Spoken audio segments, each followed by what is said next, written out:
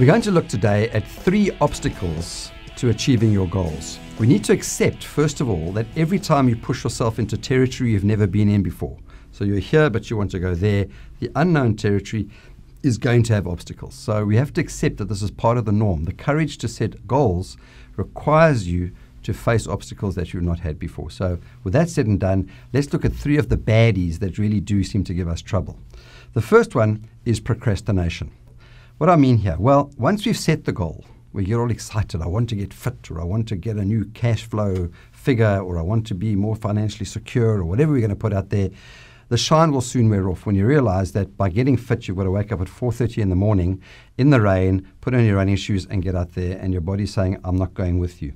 And so our emotions start disconnecting from the goal, and all we're left is sort of the choice and the intellectual commitment that you made. And the brain's a clever thing. It'll start saying, no, we don't want to do this. And so we procrastinate. We put things off. So let's look quickly at how we deal with that. Number 1, procrastination is the thief of time. So if you want to steal your time and lose time, procrastinate. Secondly, make a decision to get rid of procrastination and do it now. And don't procrastinate on this thing. In other words, get going with working on procrastination. I used to be a very good procrastinator. I nearly had my bachelor's degree in it, and I decided I was going to stop procrastinating. And what I did is that when an activity came in front of me, I decided to address it. I either did it, or I diarized it, or I delegated, or I just said I'm not going to do it at all. The 4 Ds we've spoken of before. But I just decided to deal with it. So when the activity actually appears on your horizon, like get up in the morning and run, make a cognitive decision minus the emotion. I made this commitment, get in there and do it. And then you can make sure that you'll overcome it. The 2 ways to do that, by the way, if it's an overwhelming one, in other words, it's very big, break it up into chunks. And if it's very unpleasant, do it now. The second obstacle is the lack of courage to follow through. Maybe this is actually worse than procrastination, in my opinion, especially when it comes to bigger goals. Once you set bigger goals, you realize that there's a cost to making that bigger goal come true. If you want to become number 1 in the market, or you want to make sure that you've saved X thousands of rands or dollars or whatever it is that you've done, you're going to find that there's going to be an expense on that. It's going to be a time expense, it's going to be a financial expense, commitment expense, and often we don't have the courage of our own convictions to fulfill this.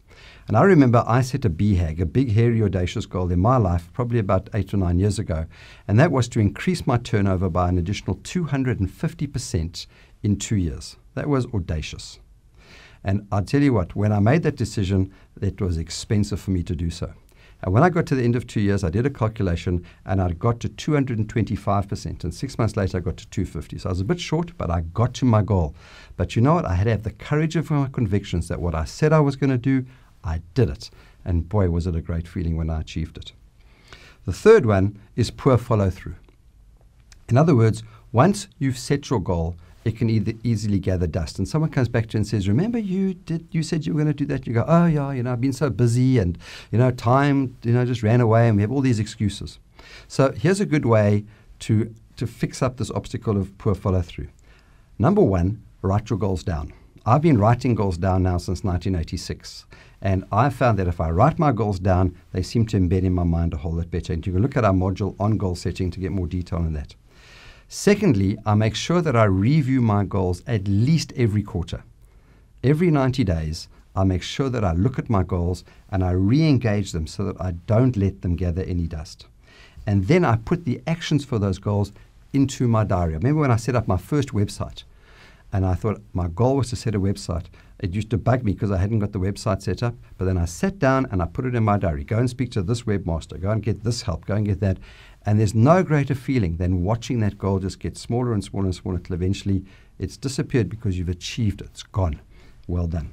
So someone once said, goals that are out of sight are out of mind. That which we are not reminded of, we generally do nothing about. So we need to get back to achieving those wonderful, amazing goals that we set out initially. Remember the emotions you had when you set them and go and give it 110%.